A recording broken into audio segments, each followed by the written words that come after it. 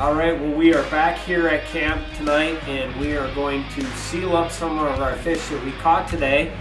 We got them filleted out now, and a lot of people ask us, how do you freeze or you preserve your fillets?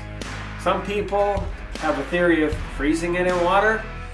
We simply just vacuum seal it using our MEAT Pro vacuum sealer, and we lock out all the air using that vacuum portion, and it preserves it. We can keep these fillets then in the freezer for up to a year without having to worry about any freezer burning.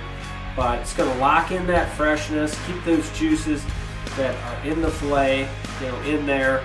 And we're just going to go ahead and I'm going to show you some of the features to our MEAT Pro vacuum sealer, which I really like this vacuum sealer because we basically have this bulk bag right here. It comes with a large roll, and they're not pre-cut, so you can adjust the size. Just slide that across, and voila, you've cut your bag.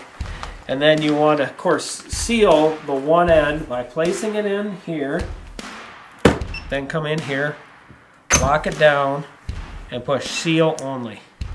Alright, now that the seal is done, we're ready to take the fillet and place it in the bag.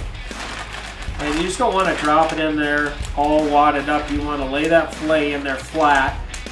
Now we lay that open end in that chamber, lock the lid down, and we push the vacuum seal button, and you'll see the air going right out of it. There it is, and it's ready to go in the freezer, just like that. Nice and clean, nothing's going to leak out of it, and it keeps your fish fresh. So next time when you're going ahead and catching fish and you're going to preserve them, put them in the freezer, try to do it this way. Don't use any water, just take a vacuum sealer and vacuum seal your fish, fresh as they can be without any water, and hey, you're ready to eat fresh fish.